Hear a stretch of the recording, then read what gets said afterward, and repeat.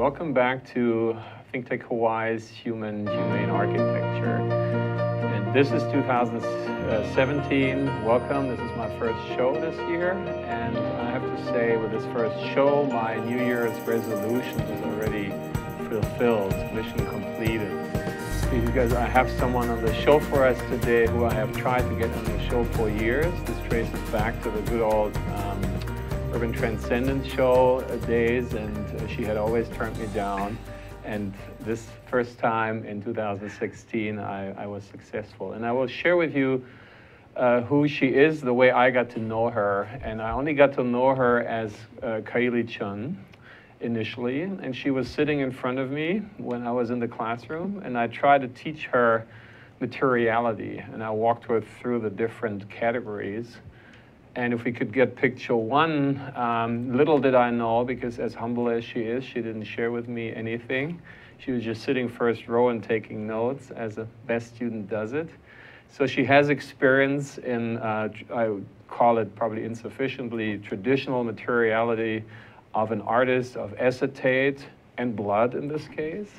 You want to share a little bit about that? Well, this particular piece, Martin, was in response to a show that was being hosted by the University of Hawaii. And I was in graduate school at that time.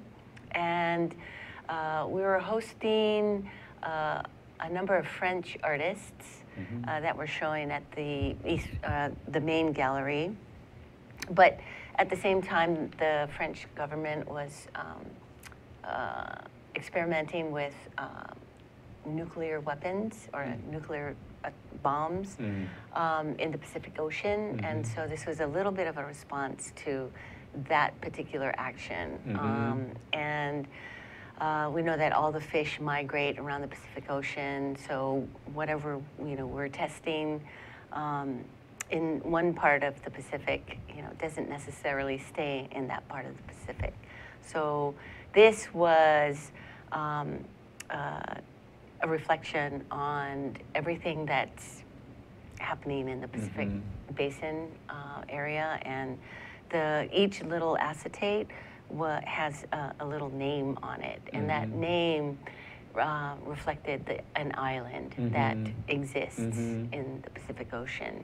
And so the palu, or the blood, the fish blood, I used to adhere the acetate onto the walls of the gallery. And it's just a reflection on, and a questioning of our own action, and how we impact others without really, noting it or acknowledging our impact on the world because of our actions in a certain way. And I labeled that first picture with a materiality category, blood, in two ways, because you also never talked about your ancestry and who you are genetically. You want to share that as well a little bit? So I'm Native Hawaiian and born and raised in Hawaii, Honolulu in particular, and also part German and part English, so part Chinese as well. So a mixture, as most people here in Hawaii are, but very grateful for who I am and who my parents are, and my genealogy and my connection to this land is very important. And that's an aspect, I think, that really informs my work. Truly does. Yeah, throughout. And let's show another piece. That's number 2, and I titled that Glass. So I try to teach you about glass as well, but there we go. Little did I know, you know it all. So this project No, I do not know it all. These are just glass containers or glass jars, glass bottles that are used for food. So in essence, preserving what we make, and whether it was, spaghetti sauce or mayonnaise or pickles, a variety of bottles that we use to preserve these foodstuffs that we use to sustain ourselves. However, in this case, this particular piece was a collaboration between another artist, Nicole Sue was her name, or is her name, and both of us are from Hawaii, born and raised, but there's an issue of what is Hawaiian and what is not. So it's not, you know, when you're dealing with Hawaii, it's not like a California or New York. Oh, born and raised in New York, you're native to that area. Not the case here. For us, Native Hawaiian or Hawaiian, you have to be of the blood. So you have to, your genealogy needs to be traced back before contact. And that's what, you know, distinguishes us as Hawaiians. So you can't just be born here and be called a Hawaiian. So, and you know, we feel very strongly about that because our land has been taken away from us, and our identity, when somebody says that they're born and raised here and they're Hawaiian, you know, it's also another reach into taking another aspect of our identity away from us. So, and your work addresses that in a very, I would say, non-dogmatic way, which I appreciate a lot. So maybe number 3, which I subtitled Stone for obvious reasons, because it's part of that. So this piece is called Naukavai, and we have 40 stones that have been drilled into, and an inset or a piko has been placed into it. So there's an image. You can remove the piko from the stone. It's lama wood. If anyone is familiar with Kapaa Lama, it used to be a place where you could find lama wood. And I have certain phrases or dates or proverbs that have been engraved into the piko, and then a corresponding image is inset into these stones. And so Naukavai translates to the choice belongs to you. So what choice do we make? We have every choice that we make impacts another person. It doesn't just resonate with ourselves.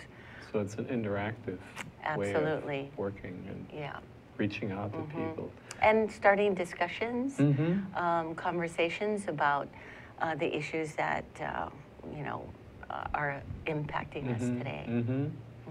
And the next project is a concrete project. This project was, it was created to commemorate the Native Hawaiian students, particularly from Kamehameha schools, that were used to occupy certain islands, the Line Islands in particular. And so they're the northwestern, you know, Hawaiian Islands. And it was about this, you know, colonizing, you know, kind of endeavor on behalf of America, but utilizing Hawaiians because they could survive. You know, they could fish, they could catch birds, they could, you know, live without contact for months on end. And so that was done in commemoration of the sacrifices that they made, but also to, you know, think about, you know, why it was necessary to do so. To, you know, it was World War. So. Indeed, and you were hiding more things from me. And there's another category that we don't have an illustration, but I would like to touch on it verbally, which, because you had some previous education at the east coast of the mainland at a pretty prestigious school, and also studied another particular material under a very special person. So yes, I was fortunate enough to be educated at Princeton University, and I, my undergraduate degrees in architecture.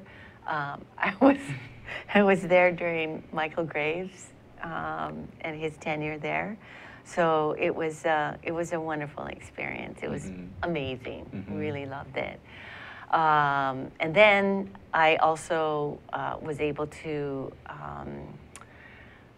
be tutored, or I took a couple of classes from Toshiko Takayasu, you know, famous ceramicist from here, Japanese, local girl, but very grateful for the experience and the warmth and welcoming that she gave me in New Jersey. It was, you know, we became lifelong friends, and I am very grateful for her family that lives here today as well. And we have, and there are more categories because you had to narrow it down to sort of an essence, but the last one we're going to touch on, or the second to last one, is one that also is related to another very important mentor of yours, and that's the materiality of wood, and if we can have that illustrate that. So this is a piece that I did for the Emperor of Japan on his last, most recent visit to Hawaii. It was given on behalf of the Japan American Society to him, and it was an honor to create this piece. It's a model or replica based on the hokulea, and of course the hokulea is going around, almost finished with their around the world tour. But Mr. Bowman, Wright Bowman Sr., I was his last apprentice until he passed, and I was very fortunate to learn my woodworking skills from Mr. Bowman, and lucky that I get to live in his house now and work out of his studio. So it's been an incredible learning experience for me, and I'm just grateful for those people, for all of them that have touched my life in such a profound way. In saying that, including you. No, so nice of you. But the other way around, I was thinking there must be more who makes you that very special person that you are. And you were hiding that as well, but also you weren't very successful at that point, less than with the previous things, because whenever I get out of Hawaii and back in, there's a little display at the airport that gives a little clue about who else you are, and can we get image 6, and I know this makes you blush, but you have to live through this. Many years ago. No. Many years ago. But swimming was really good to me. It afforded me travel across the earth, and I'm very grateful for those experiences, and discipline, routine, and challenge. So it was a big part of my life. This was in the picture, it refers to the rough water swim, but I swam nationally and internationally. We're talking Olympics. You're just so humble. Oh, no, not Olympics, but national teams. So I represented United States of America. See, so in humble. several. So with that, we're going to take that little break, and when we come back, we're going to share when all came out. See you then. Thank you. Aloha. My name is John Waihe'e, and I actually had a small part to do with what's happening today. Served actually in public office. But if you don't already know that, here's a chance to learn more about what's happening in our state by joining me for Talk Story with John Waihe'e every other Monday. Thank you, and I look forward to your seeing us in the future. Okay, I'm here with Brett Obergard on the faculty of the School of Journalism in the Department of Communications at UH Manoa. We've had a number of shows. We have a movable feast going on, and we talk about journalism, we talk about language, we talk about communication in general, and we talk about the effect of that on the country and on individual people. Brett, it's so good to be able to discuss this with you in our movable feast. Oh, it's my pleasure. This is a great opportunity. You'll have to come back again and again, okay? Deal? That's the deal. Brett Obergard. I'm Jay Fidel. We care about everything. Thanks. So we're back with Kaili Chun, and as promised, we're going to share how it all came out. Because at that time, when I did my best to try to teach you something, and I should have known, you should have taught me. There was an exhibit coming up. And picture 7, it was published here in the Star Advertiser in the arts chapter there. And the next picture is one that I took at the exhibit in the II Gallery. EE Gallery, yes, which is now the Agora, or is not anymore. Yeah, you know, right, and, Kaka'ako. So here you are in front of, at that time, very current work, and it's still current because it's in my mind all the time. I just love that piece. And that is also in this little lecture here of materiality. This segues us into the materiality of steel. So tell us about Veritas. So Veritas is a piece that I did for 24 hours. So it was a, pop-up, quote-unquote, exhibition. And it was held at Waimanalo Beach. And I had 50 steel cells that measure 8 inches by 8 inches square by 8 feet tall. So not quite large enough for a human body to fit into, but of human scale.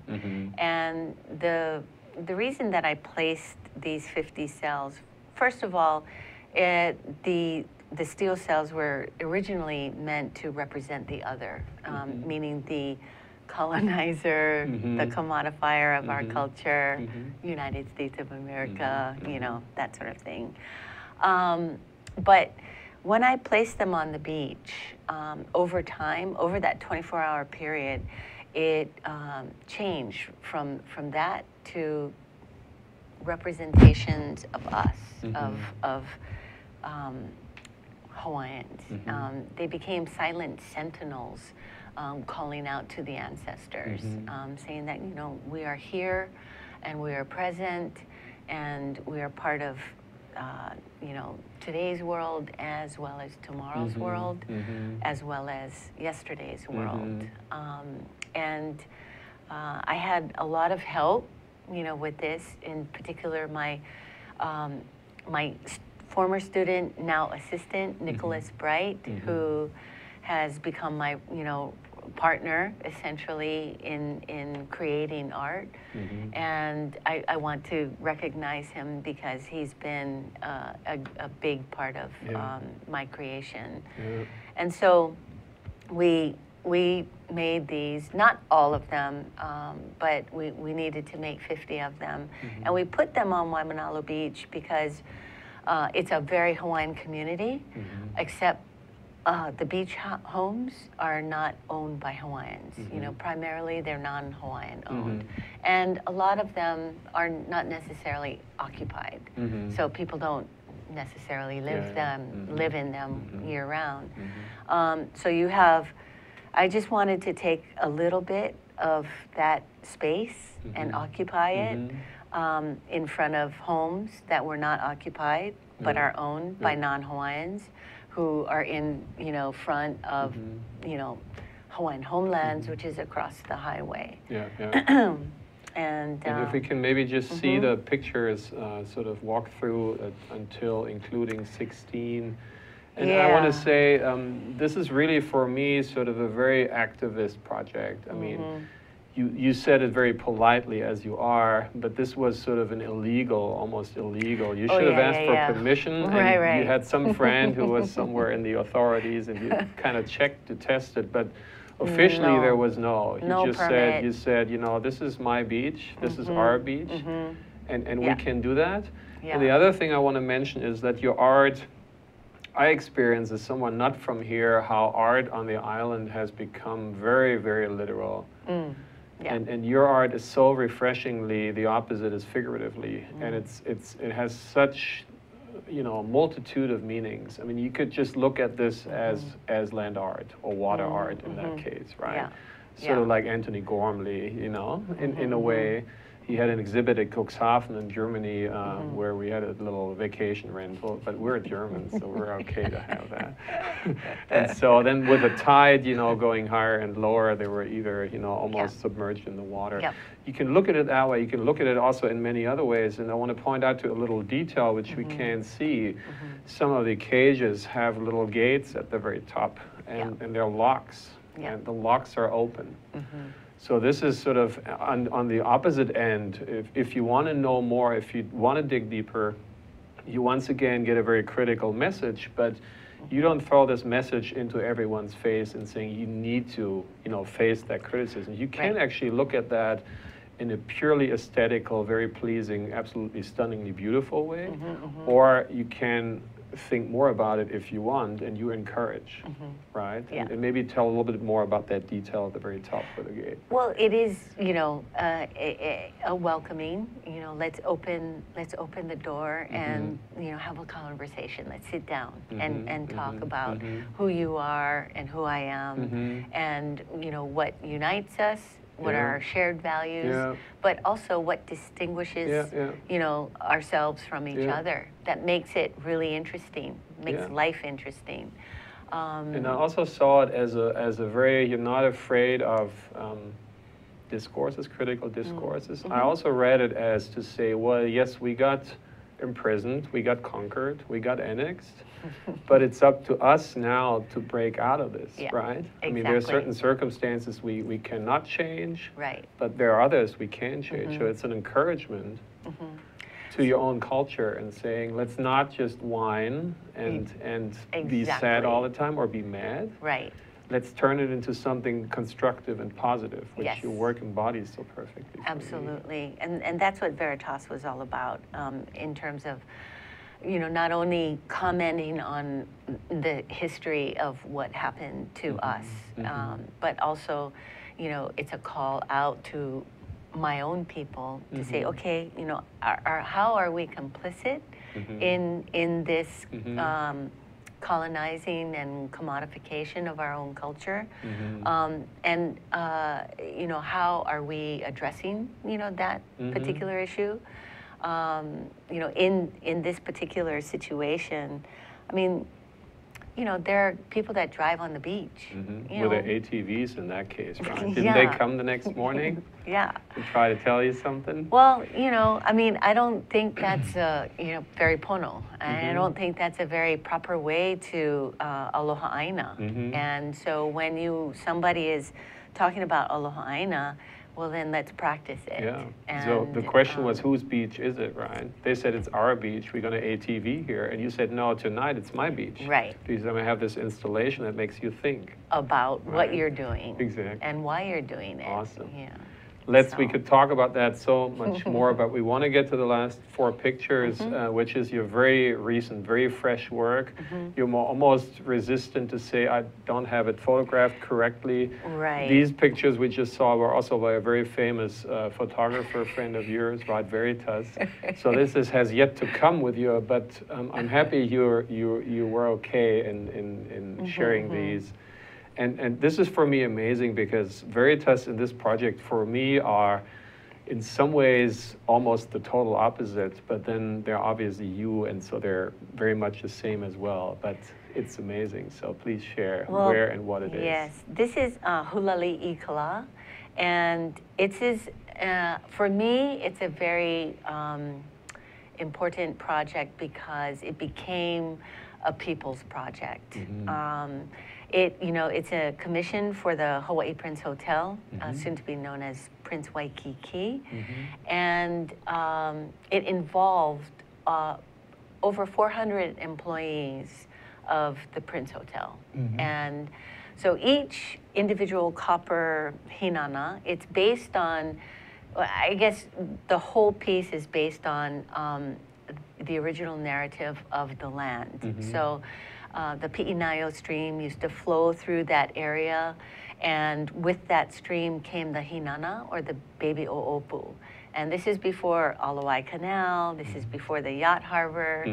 And, we don't necessarily know that it was there before, but we're trying to bring back the stories of the original land.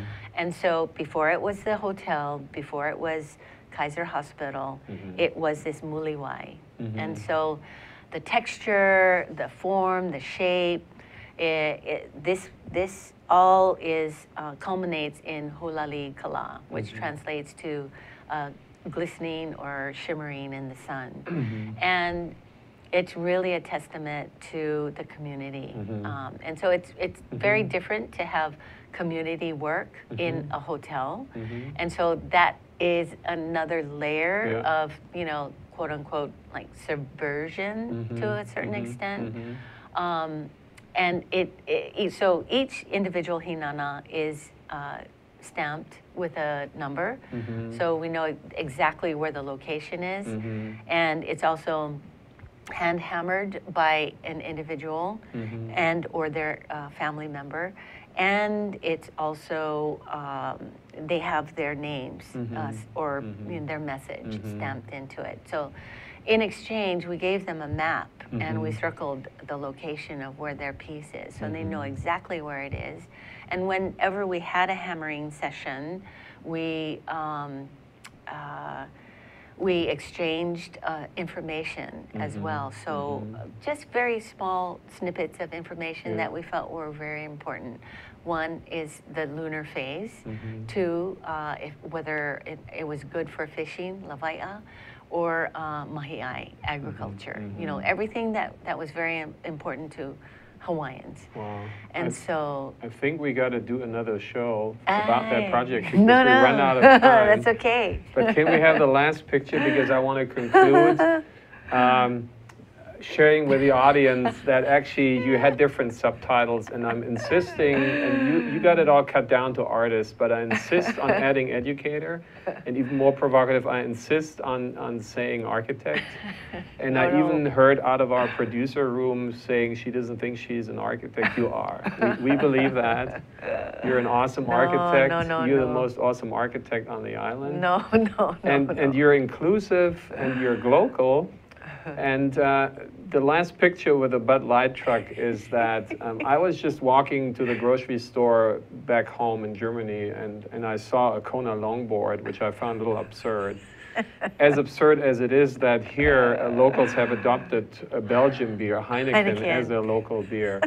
So this is you. Whenever we get together, we drink that, right? And that's for me a synonym and a metaphor, and once again, a reminder to thank you, Kaili, that you bring the world to Hawaii, and you bring Hawaii to the world in the most beautiful way. Thank you, Martin. Thank you so much, my dear friend. It was a pleasure to have you.